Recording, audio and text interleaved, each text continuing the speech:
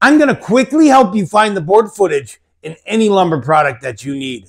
Hey Kendall, what's a board foot? Most companies that deal with lumber use what is called a board foot. Now, a board foot is 1 inch thick, 1 foot wide, and 1 foot long. But what happens if our piece of lumber is not 1 inch thick, 1 foot wide, and 1 foot long? How do we find the board footage in this? Well, I'm going to show you. This simple formula will teach you how to find board footage quick and get your jobs done quicker. Now, there's 2 different ways to do this, but the simplest formula that I found is this formula, which is length in inches times width in inches times the height or thickness in inches. And you take that number and divide it by 144, which happens to be how many cubic inches are in a board foot, and that will give you your board footage. Now here's another way you could do it. If you know that your lumber is going to be exactly 10, 12, 8 feet long, you could do this formula, which is length in feet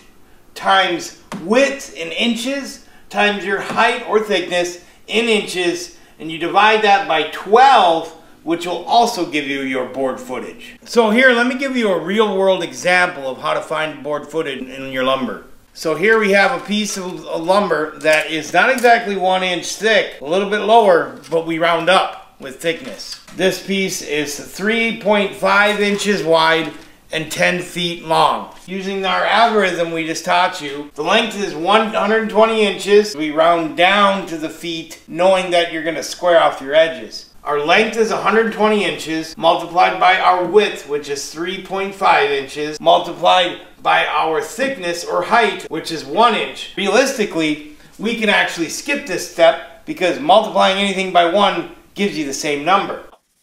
It's only when you start getting thicker is when it gets confusing. 120 inches, 3.5 inches, and you divide that total number by 144 and you'll get your board footage, which is 2.9 board feet in this piece of lumber.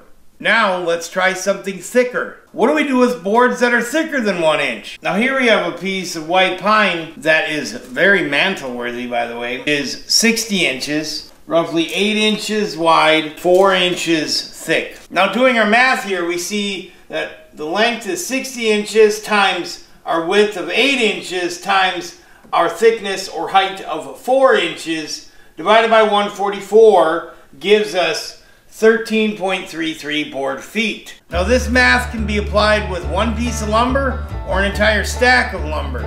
Go forth and find your board feet now.